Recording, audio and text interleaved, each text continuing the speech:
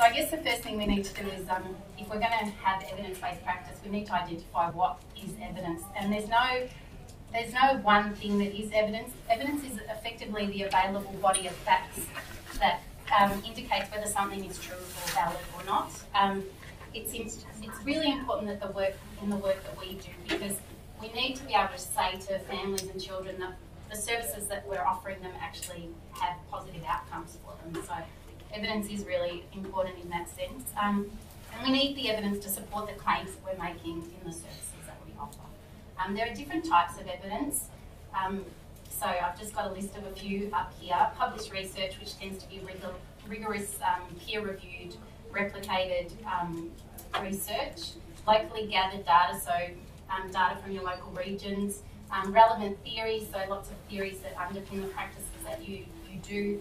Expert opinion, so when there isn't a theory or a clear base of evidence, the expert opinion of those who are working in the field is often taken into consideration. Practitioner wisdom, as you know, is very important. Then we've got, Wikipedia and Google results, which you can actually get quite a bit of evidence and information from, but we wouldn't necessarily suggest that you use that as your only source of evidence for your practice. Just moving on, Jack Shonkoff, who's a US child development expert, he identified a way of looking at 3 levels of evidence. So basically what he's saying is that one is established knowledge, which is defined by the scientific community against strict criteria. So this is what we call quality research. It's well conducted, it's replicated, and hopefully applicable to other populations that you're working with. It's really what we say, what we know, but know being loosely used there. And then we have what we consider reasonable hypotheses, and this is when we make assertions about what we don't yet know, but we're basing it on what we do know. So we're basing it on established knowledge, but we're moving that kind of one step further. And we would call this promising practice. And then we have what we consider his 3rd level of knowledge or evidence, which is unwarranted assertions. And this can be generated by anyone, and this is the stuff that you find on Wikipedia. It might be true, it may not be true, and it's what we wouldn't suggest you use to guide your practice. So moving to evidence in practice, there's a lot of terms that are bandied around. There's no one term. We have evidence-based policy in practice, evidence-informed. These are the 2 probably most commonly used that you'll hear. And then we have evidence-influenced and evidence-aware. They're sort of just talking about the spectrum of evidence that's used within practice, so, an awareness of evidence in the practice right up to what we would call evidence-based practice. As I said, there's no one definition, and it really depends on how you're going to use the evidence, what you need it for. Evidence-based practice is probably the most commonly used term that you've heard, and this actually came out of the medical fraternity in the 90s, and it was there was an assumption that it could be moved from medicine into other areas such as education, welfare, but it's a little bit, there's criticisms of it because it's a lot easier to show outcomes in a medical arena where you might have a broken arm and then you fix it and then the arm is fixed, and it's easy to see an outcome, whereas when you're working with people it's a lot more complex. There's a lot more assumptions and influences that need to be taken into consideration when you're looking at the outcomes. So although it is there, it's not necessarily the terminology and the methodology that most people use, which is why I guess there's the term evidence-informed, and this is seen by many as better conveying that decisions are guided or influenced by the evidence, but they're not based solely upon the research evidence. There's other factors that come into play when you're working in practice. And that's where, so Aaron Schlomsky and Michelle Ballin, they're Australian researchers, they came up with a view of evidence-based practice, which is, it nicely encapsulates the types of evidence that can be included. And this definition is that, so when you're looking at evidence-based practice, it includes research evidence, practitioner expertise, and clients' values and expectations. And so it sort of takes it recognises that research evidence doesn't always exist for the practices that you're involved in. That research might be slightly behind where you're at, that there are certain circumstances where the practice has moved on but the evidence base hasn't caught up yet. Say, for example, technology, service delivery via technology. often research takes a lot longer than the movement of technology. So sometimes we're playing catch up from a research perspective, and that's why this definition allows for other types of evidence to be included. And what they say is that you should optimise the combination. So when there is a strong research base, use the research to inform your practice. But when there's not a strong research base, but you have strong client preferences, or you have strong practitioner wisdom, use those and act accordingly based on those. Now, one of the things that we need to look at before we look at what underpins evidence-based practice is when practitioners are actually most likely to use it. This is important for organisations to understand, and so there's a little bit of evidence about when practitioners will use research evidence, and this is when it fits with the knowledge that you've gained already via hands-on experience, and this makes sense. It fits with what you already know, it makes sense, and you're more likely to use it.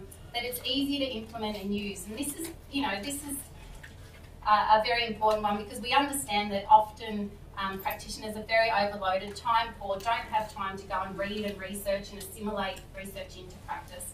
And that's actually probably where CFCA, the organisation that I work for, fits in, because what we do is actually a lot of synthesis of research, and we look at the best ways to make it accessible to practitioners. I'll talk to you a little bit about that later.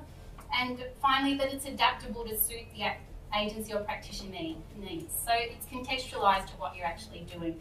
Just having a big 30-page research report, if it's not applicable to what you're doing, you need actual how do we use this. So that's also part of what CFCA does. We do a lot of practitioner resources where we take the research and we turn it into short, sharp pieces that show you this is what you do in your practice.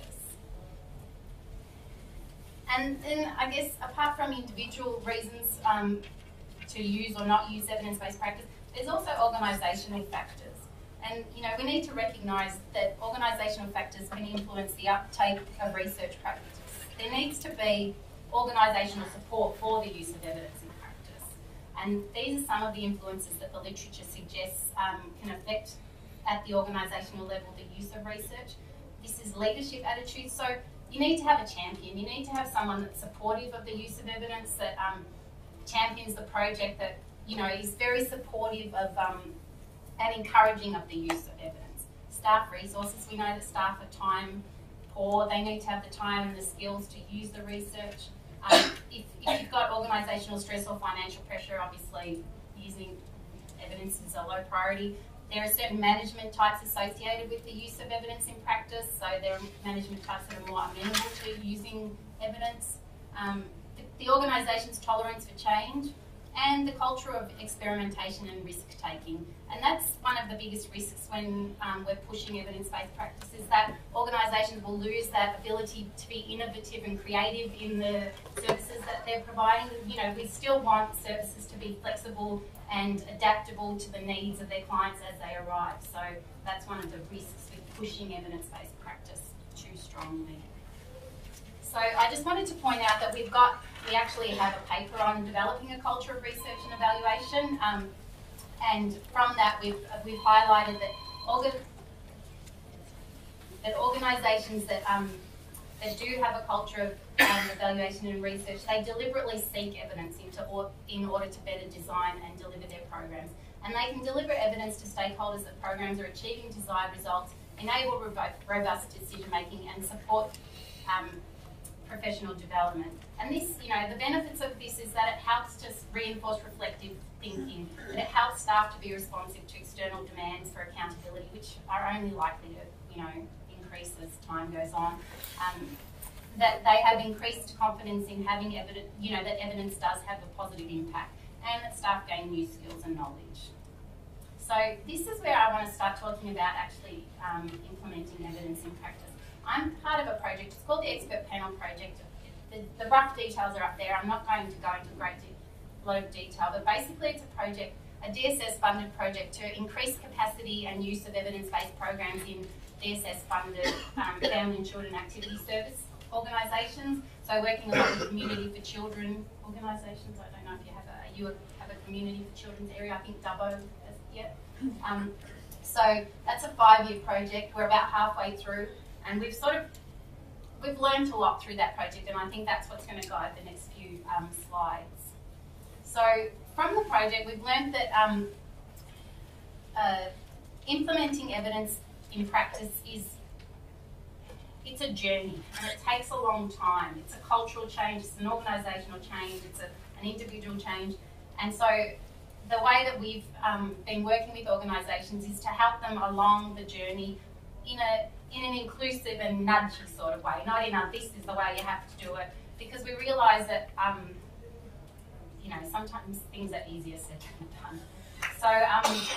So we've come up with 5 principles that we use. So what we do, part of the project is that we assess programs to see if they're evidence-based, basically. And we've set a minimum criteria, which is the ones I'm going to talk through, for what we consider minimum requirements for program planning and design. So this is not saying this is the Rolls Royce of evidence-based practice. This is a starting point. So these are 5 principles that you can incorporate into your practice and think about, talk with your managers about, that might help move you down that pathway.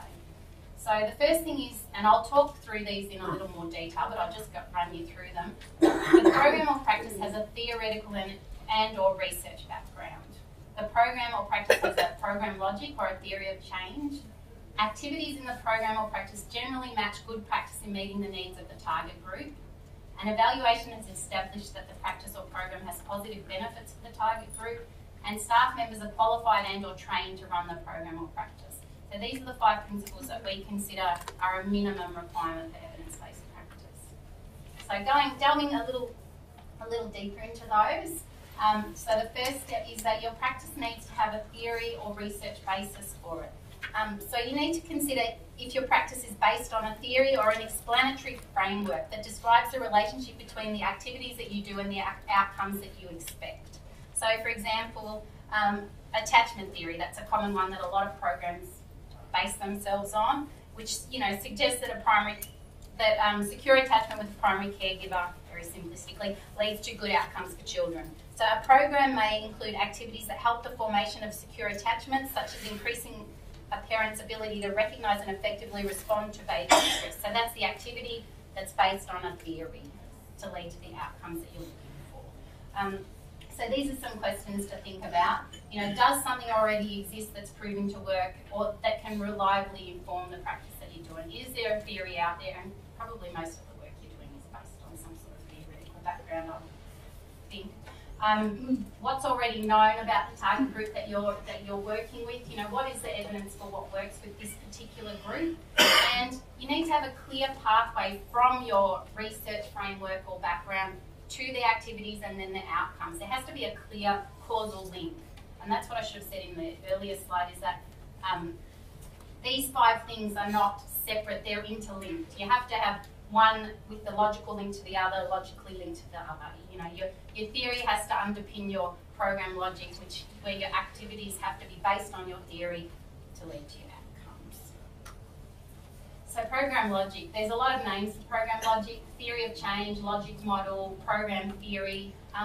Basically what it is, it's a visual representation of what's going on in your program and service. They're very useful things, and we found in the project that I'm working on that when organisations go through the process of developing a program logic, it really pulls out flaws in the thinking and sometimes some areas where people haven't actually made that link between what we want to happen and how we're actually going to get there. So they're a really good, I would recommend, if you don't have one for the service that you do, having a look at them. So basically what they are is that so there's 2 aspects to them: the relationships, which is between your, as I said, your theory, your background theory, your activities and your outcomes. There has to be an if-then relationship in your program logic. So if you do one, then you'll get the next. So it's a logical. And you need to have an intention. There needs to be a roadmap for your service or program with clearly defined outcomes. This is a link, and I've told Sassika that I'll make the slides available to some information on program logics. Now I'll just show you one. So we thought that if we were going to talk the talk, we should walk the walk. So we've created a program logic for our expert panel project. It's probably not where, it is quite clear up there. So basically what it's showing you is that this is a pretty standard template. There are a multitude of ways you can do program logics, but this one is pretty easy, I think. But basically what it shows you is that, so these are your inputs, this is what you're putting into your service or program. These are the outputs, so your activities and your participants. And then from there you come out with your short-term, long-term and medium-term goals. And your goals need to be measurable, your outcomes need to be measurable. So you may have an aspirational one at the end in your long-term that's not as easy to measure, but you need to make sure that when you're thinking about the outcomes of your program, that the outcomes that you're considering are actually measurable and that they're all causally linked. So the next process, I guess, in implementing evidence-based practice is that you need to test it. You need to see that it actually works. You need to show that your program or service is actually having an effect on children and families that's positive, that you're not doing any damage, really, at a minimum. So, yeah, so why evaluation? I've just put up some reasons why you might do it. Quality assurance, so that's checking that your service meets standards. Did participants benefit? And this is where we've kind of seen a shift from evaluation that says, you know, did you like the program? Was the venue lovely? You know, which tells you that they liked your program, but it doesn't actually tell you anything about the effects of the program. It doesn't tell you if it works. And also then evaluation to show that it actually, they benefited because of your program, not just for some other reason and your program happened to be running at the same time or your service was running at the same time. And then an important feature of evaluation is how you can adapt or improve your program. You may find aspects of it that aren't working so well or are working well, and you may want to modify it. So evaluation is really good for identifying areas for improvement. A process evaluation will show you if the implementation was true to your service or program design. So that's really important because quite often you might not get the outcomes that you're looking for if you haven't actually implemented it correctly. So that's implementation is a really important aspect of this. And then, you know, one of the bottom lines that we all are aware of is that we need to justify our request for further funding and support from funding bodies. So evaluation is becoming more and more a key criteria for that. If you can show that your program works, there's more likelihood that you'll get funding for it. So these are some questions that you can, that evaluations can attempt to answer. So how do we know if our service or program has achieved its intended outcomes?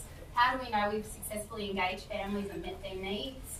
And if it has worked, how do we know how to keep going or to replicate the initiative elsewhere? So that's how do we take it from this target group and move it to another target group? How can we use it elsewhere in our service delivery area? So I guess the main point I wanted to make was that evaluation doesn't have to be complex, it doesn't have to be hard, it doesn't have to run for 5 years. It can be as simple as just changing your intake processes to have a very short scale that may have 3 or 4 items on it, you know, that you take at the start, during and after. It doesn't have to be huge and scary, it can be quite a simple process. I mean, obviously you will need resources, it's not, you do need time and a little bit of effort, but it doesn't have to be complex. There's also a lot of experts out there. As part of the project that we're working on, we had organisations tender to become members of what's called the industry list, and they're experts in evaluation planning, implementation and design, and outcomes measurement. And so they're out there if you need access to experts, there's a lot of them out there. So what I've got to do is I just run through a quick evaluation case study just to show you pros and cons of different aspects of evaluation. It's really quick, but it just gives you kind of that sort of overview of what the benefits of evaluation are. So we came up with Sunny Families, which is a program for vulnerable primary school aged children and their parents. It's based loosely on a lot of the programs that we see that we're evaluating. The program has the following clearly defined objectives. It wants to increase in positive communication between parent and child, and it wants improved child social skills. So the program's run at a local school for an hour each day after school, and parents are expected to attend. So scenario 1 is we do evaluation sheets. Parents are surveyed at the end of the term and asked whether they like the program and what they thought about the venue. This is what I talked about before. So it's great that you know that they like the program. What's not so good is you don't know if the program had any effect on outcomes. The next option is you do an outcome survey. may just be a couple of questions that you ask. Parents are surveyed at the end of term and asked about improvements in the communication between them and their child and whether their child's social skills have improved. So they're actually asking about the outcomes of the program. So what's good is that you have some indication whether parents think the program's made a difference. What's not so good is that you didn't take a measure at the start, so you don't know if there's actually been a change. And also, parents might feel obliged to tell you that it made a difference because they like you, because they've been interacting with you. So scenario 3 is pre and post testing. So this is where you survey them at the start and the end. Pretty easy, short, sharp. So it's good because you can see if there's an improvement or not over the term. What's not so good is that you can't be sure that it was the program that was responsible for the improvement. And you can't be sure that the improvement wouldn't have happened anyway. You know, like with an illness, they may have got better anyway. They may have been, reading a lot more books outside of the program, so their improvement, it could be a lot of factors that you haven't taken into account. So then scenario 4, slightly more rigorous, we do pre and post testing with a comparison group. So in that case, we're talking about a naturally occurring comparison group, so it might be a waiting list for the program or service that you're offering. You might use a waiting list group. So what you do is you survey both the parents in the program and the parents who are on your waiting list at the start. So what it does is it gives you greater confidence that change has occurred as a result of the program. But again, you can't be sure that the comparison group aren't different to the group that are undergoing the service, because the children on the wait list might have less serious issues, for example. It can also be ethically problematic if you're delaying access to a program simply for evaluation purposes. And like we said, the waiting list group could be accessing other things outside of the program that's improving things for them just as much as your program. So then we come to, randomised controlled trial, which is where you have where you randomly allocate 2 groups to it, or one gets the service, one doesn't get the service. This is your sort of gold standard.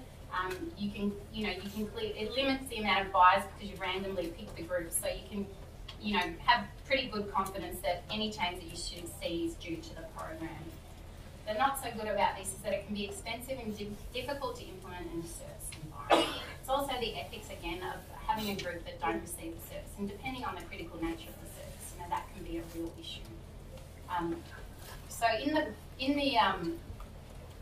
project that I've just been talking about, the minimum standard that we required was that the program had to be evaluated with a minimum of 20 clients, and that it had to have a before and after and a comparison group. It didn't have to be an RCT to meet our minimum requirement. Okay, so now I just wanted to, I'm moving a lot quicker than I thought I would. We might finish early. I just wanted to go through outputs versus outcomes, because I know these, in the project that we're working on, we get a lot of questions about this. What's the difference? And why do we have to move to outcomes? So outputs really can only give you point-in-time data. They can provide useful information. How many people attended a program, how many sessions each client attended, but they don't measure really whether the program's been effective or not in meeting the same objectives. So that's where outcomes come into it. And this is on our website, and the links will be available. I've left some of the flyers over there which have all the links available. We put together a document that's about how to choose an outcomes measure for evaluating your program. So the first thing you need to do, and this is all in line with the steps that you've already done, so choosing your theoretical basis, creating a program logic, having clear activities that are linked to your theory and your outcomes, and having some clearly defined outcomes. So you need to clearly state what your service is intending to change. What's the outcomes you're looking for? And these are what you've already identified in your program logic. And as I said before, your outcomes may be long-term, but generally you'd use an outcomes measurement tool for short or medium-term outcomes. And then you need to identify what level of change your program actually targets. So you're looking at individual level or community level change, because the outcomes measurement tool you choose will be affected by the level of change that you're looking for. So then, the next step is to explore what existing tools are available to measure your identified outcomes. And there's 2 options there. You can use an existing tool or you can develop your own. We've got an instrument decision tree, which is a couple of slides down, which I'll show you, which can help with that. It just kind of sets out how to do it. But what we would suggest is that ideally you choose an existing tool, because they've often been used and reported on, rigorously tested, shown to be reliable and valid, which validity purely means that the tool measures what it says it's going to measure. So if it says it's measuring, behaviour change, it measures behaviour change. And reliability is that if you give the same child the same test over and over, you'll get the same result. It just means that it's reliable. So this is the instrument decision making tree, which is just about how you choose an outcomes measure, whether or not you choose an existing one, choose one that hasn't, create your own steps that you go through. So what we've put on our website, and we've got a whole bunch of information on our website about this, is a list of some commonly used outcomes tools. So these are tools that have been found to be reliable, found to be valid, easy to implement. Most of them are quite short scales, easy to use, that are commonly used in family and children's services. So these were the ones we went out to. This is DSS funded family and children's services, but we went out and we surveyed the landscape to see what are the tools that they're mostly using. And all of these tools have also been converted to the DSS score system, which I don't know if any of you have to report to, but there's actually a scoring translation on the website as well. So these are some commonly used ones, freely available, and there's also some links on our website to some sites that have heaps of them. So there's pretty much an outcomes measurement tool for most outcomes you're measuring, unless it's something really, really weird and wacky. So we would suggest using ones that have already been created and tested. Now, there are a couple of things. You may need to adapt the tool in some way, and we'd say be very careful with doing this, because any adaptation could change what you're measuring. So if you are going to adapt a tool, we would strongly suggest you work with the developers of the tool to make sure that any adaptations, because you may need to make adaptations for the group that you're working with. It may be around the language that's in the tool, or because of the group that you're working with, but we'd suggest that you work with the developer before making any changes, just to make sure that you're not messing with the actual meaning of the outcomes tool. You can also create your own, as we said, but this is a time-consuming product and process, and you need to actually then test it. So this is not something we recommend, and this is where we've found in the past when people have created their own, they haven't necessarily actually been measuring what they think they're measuring. I've been involved in evaluations where we've been given the tool that they've surveyed, and it actually has nothing in it. The survey will have nothing in it to do with the outcomes of the program. So, for example, a mindfulness parenting program where they asked about behaviour change in the child, and there was nothing in the program that had anything to do with behaviour change in children, but that's what they were measuring. So you have to be very careful if you're going to create your own survey tools. As I said, lots of information on our website. Now, one thing I just wanted to quickly talk about was, so I know there's a lot of sort of talk about client feedback and measuring outcomes in individual practice. And we've done some, Lauren Maloney, one of the very respected researchers at AIFS, did some research recently about outcomes measures in individual therapy and relationship therapy and counselling, because, again, they're getting the same push by funding bodies to show outcomes. So what he said is that from the research that he looked at, there's much to be said for promoting a feedback information culture by the use of instruments that are validated, sufficiently brief for agencies and their funding bodies to be willing to endorse their everyday use, and can be employed across a wide variety of clients in a range of settings and languages, and that are freely available. So he identified these two tools. They're freely available. They're a 4-item tool. They can be used in every session of a counselling or therapy situation, and they've been found to, the use of these tools have been shown to increase rates of reliable change in clients and also reduce deterioration rates in both individual and couples counselling. A really easy way to measure outcomes in individual therapy. Just ignore that. And there's information on the website. And then the other thing, I guess, is if your program or your service is targeted at a broader level, if it's targeted at a community-wide level. Now, There are not a lot of tools out there for measuring outcomes at the community-wide level. There are ways to do it.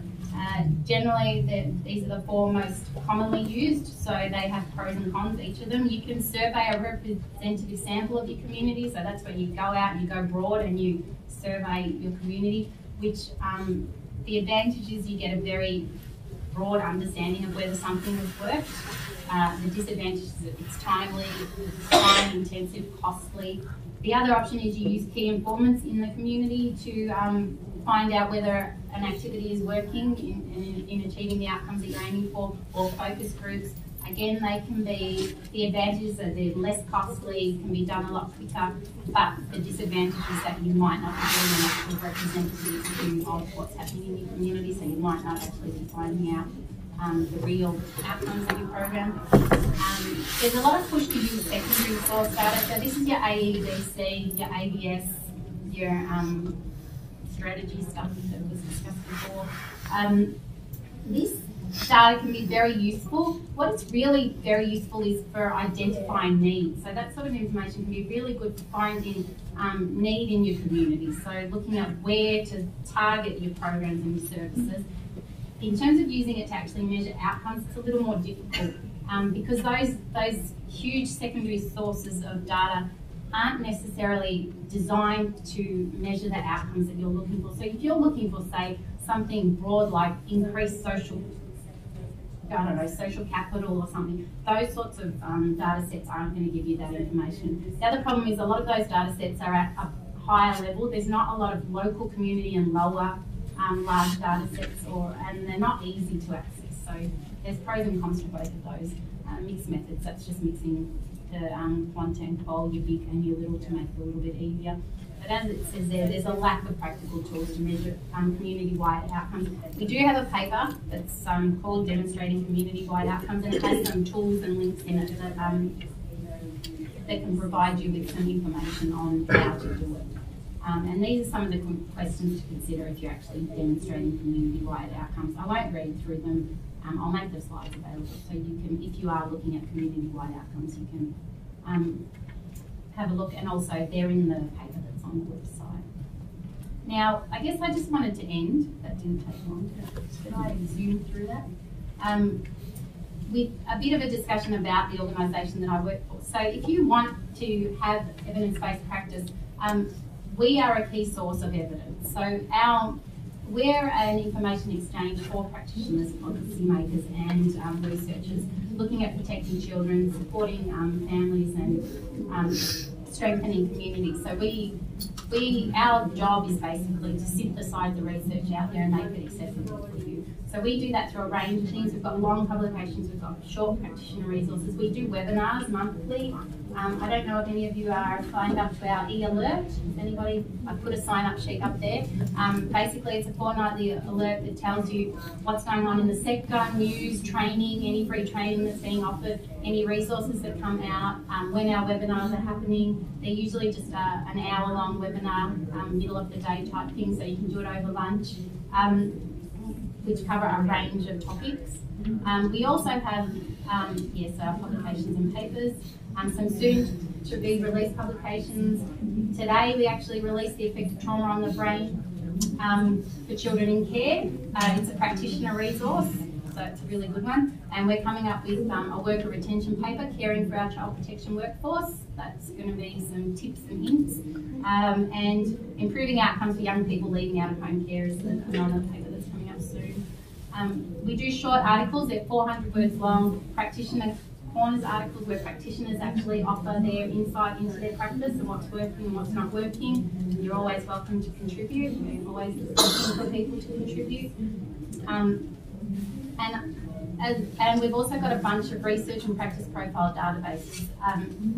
As you said in your introduction, I've just been working on the Protecting Australia's Children's Research Audit, which we collated research on anything to do with protecting Australia's children in the national framework from the last 5 years. That's going to be an online register available in the next week.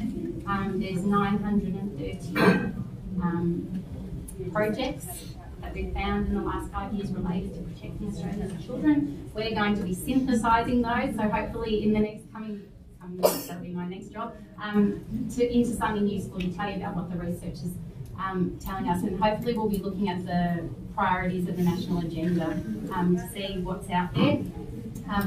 We also have the evidence-based program profiles, which are the ones, so when I talked about the criteria for evidence-based programs, this was a base level that we tested out.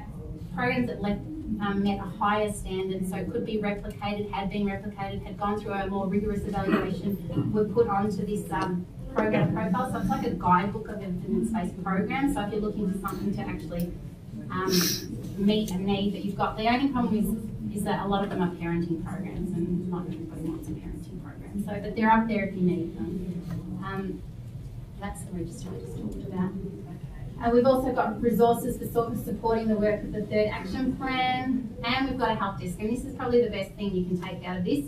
If you've got a question about evidence in practice, send us an email, give us a phone call, because we're there to actually answer those questions. So our job is to help you use evidence in your practice. So we are more than happy to answer questions. And also to hear what you want to know about. So, you know, we have an advisory group that advises us on what's needed in the sector, but we're always happy to hear from doctors in the sector. And as I said, subscribe to our e-alert and you'll find out when things are coming up. Wow. Well, that was fascinating. Are there any questions? I note when you mentioned about evaluation, you never sort of referred to RBA, results-based accountability, the methodology. No? Because that's not part of what we're doing. But that's quantitative and qualitative. Yeah, and a lot of the a lot of the organisations who have programs that aren't meeting our very minimal requirement are going out to organisations on the industry that are experts in planning and evaluation, and they are using RBA as their methodology for them doing evaluation. Because that's what basically we try to implement. It seems to give you a real outcome. Yes. And it's a real gauge of measurement. So what we did was we set a very minimum requirement in this particular project. Yeah, that's going to give you a higher level of. Yeah, well, we actually use that in our children's services. I mean, it's unbelievable, and ask them. Let them develop the questions around it. Yeah, we do. Yeah. It's interesting that you never referred to that. Because I'm talking, I guess, what I wanted to give you was a very... flat line, yeah. Yeah, and, you know, where to start. Sure. Yeah. Right, thank you. Any other questions for Cathryn? Where do we sign up for the evening? Sheet up there? Yep.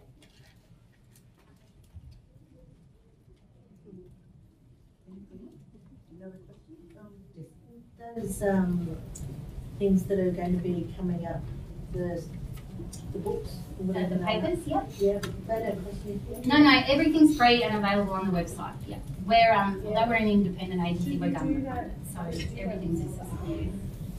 So will the information be available after the conference? Yes. You said, yes? So I've told Jessica that you can have the slides if you want them. On the flyer that's next to the sign-up sheet is information and links to everything on our website. So it'll run you through just the links basically to what I'm talking about. Any other questions? No, I went quickly. If there was anything that I skipped through. I guess one of the questions I had, because I'm very much around evaluation, that most of the organisations here in the rural sector, as you know, are quite small. Oh yes, and I did mean to actually discuss this. So with the project that we've been working on, one of the biggest issues that we've had is rural and remote organisations being able to evaluate their programs. Yeah. Because of those things, because small client bases, small towns, everybody knows everybody. So what has actually happened, this has been raised by so many communities around Australia that the government, as part of the Expert Panel project, has actually funded certain organisations, I don't know if it's been publicly announced yet, to work with rural and remote communities to build their capacity around evaluation and to deal with some of these issues. So that project's just starting, well, it's just been awarded, so it'll be happening over the next year. So how are they going to pick who they're going to work with or what communities they're going to? It's based around children's for communities for children sites, and I think 17 sites. I'm not completely sure of the details because it's just been announced, but the government, DSS, have chosen the sites. Yeah. I think they went out and let people contact them if they wanted to be a part of it. It's a sort of opt-in process. Can I just ask you something? I manage a very small service, and we've just semi-completed an evaluation project on in partnership with Health on a parenting program that we deliver. And because it had a finite time, we haven't finished interviewing the number of people that we want to interview. So we've put an interim report out. Are we able to get some assistance from you on going on with that? What's the best way of, because we don't have the support of Health doing it now. Yes, you can certainly contact us if there's questions. Yes, it's quite a big report that we put out. And what sort of... It's a parenting program, child protection parenting program that we wanted to evaluate. Yep. And we want to eventually work it up so that it becomes evidence-based. So then we would probably suggest working with the industry list, the group of experts that... So those people on that list, there's 43 organisations, they went through a tender process to basically quality assure that they had the skills that they said they had, and we then quality assure the process. So we're sort of like the matchmaker. Yeah. You come to us with your need and we match you with the appropriate organisation to do the work. Okay. So we can provide advice, but we can't actually do the evaluation, or Well, we've probably got the people to do well. But even in terms of planning, I need to probably get some support, because we won't have the support of Health officially now, because the project itself is finished. But we want to go on because we're still delivering the program, so we're going to be interviewing clients who are currently going through, several months after the program. So it's an ongoing thing for a certain time. It would be really good to talk to somebody who's an expert on doing it to see how we're travelling. That's where I would suggest the industry. Yeah, okay, great. So I can... The details are on the flyer. Yeah, got the flyer. Feel free to... I grabbed that flyer very, very quickly. Thanks. So would that be the same if you wanted to carry out some sort of longitudinal study over a group and some children that you've worked with that already done the evaluation and really promising, but you want to see what happens as the kids progress through preschool and grade school? Do you get to recommend someone? Yes, definitely. Yeah. But that's why with our project we sort of focused on short and medium term, because people need to be able to show to funding bodies that their program works, but most organisations don't have 5 years to look at the outcomes, so that's why we would strongly recommend focusing on your short and medium term outcomes to begin with. And yes, longitudinal research is great, and that will give you a very strong evidence base, but obviously that takes time, money, resources.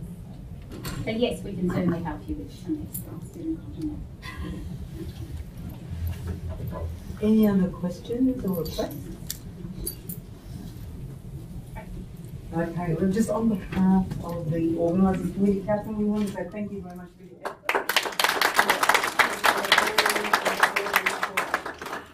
Now we've got